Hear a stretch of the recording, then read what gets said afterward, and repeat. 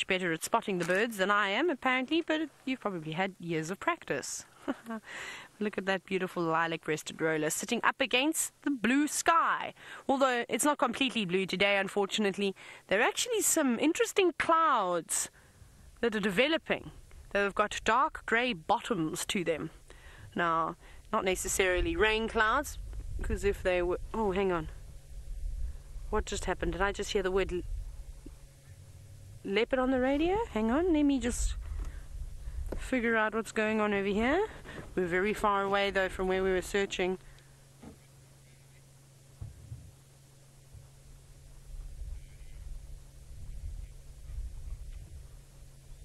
It's not where we can drive, unfortunately. Okay, I'm not exactly sure which property it is. I don't know if it's Torchwood or Buffelshoek. And they have found a leopard. They also haven't specified if it's male or female just yet.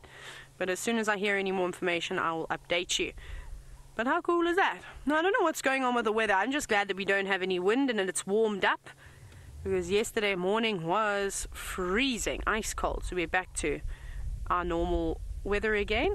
Okay, apparently it's 64 and 18. No, it's not too bad. That's about the normal. Oh, we've got another roller coming in. Hello, are you Mr. and Mrs. Roller? Oh, this will be nice. Let's see what's happened. You see? Oh, courtship.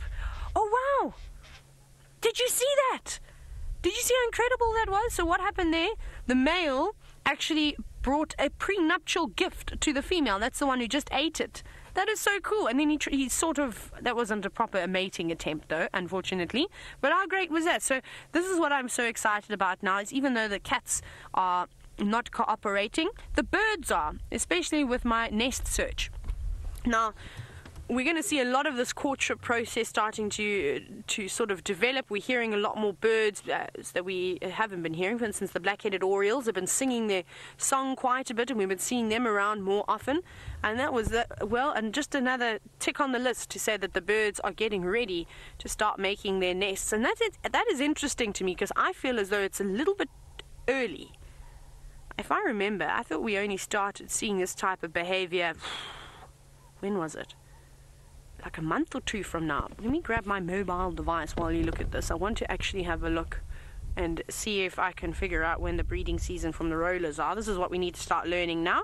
But there's also some raptors, big birds flying in the sky. There could be vultures. I think they're searching for a thermal to catch. I don't know if you'll be able to see them, Craig. It's so far away. Oh, there, top right-hand corner of your screen. It's just flying on the cloud. It's just going past that cloud. I don't know which vultures they are, but definitely a particular type. There's about 4 or 5 of them. They don't look like they're diving. They just look like they're trying to catch a thermal, which might be slightly tricky on a day like today. What are we looking for? Rollers. So we need to go to R, and then I will be able to tell you what the breeding season is. Lilac-breasted roller. Let's go all the way down. This app is very handy. I suppose I have books too, but the books, oh my goodness, you see me trying to page through them very quickly. Okay, now I think I've gone past breeding. You'll see me what I look like as I search. No, that's just describing adults, distribution, habitat, breeding. That's what we're looking for. Okay, now we need to find the part where it says, here we go, laying dates. Laying dates typically between August and February. It's a bit early. It's interesting. Everything is very interesting. Knobthorn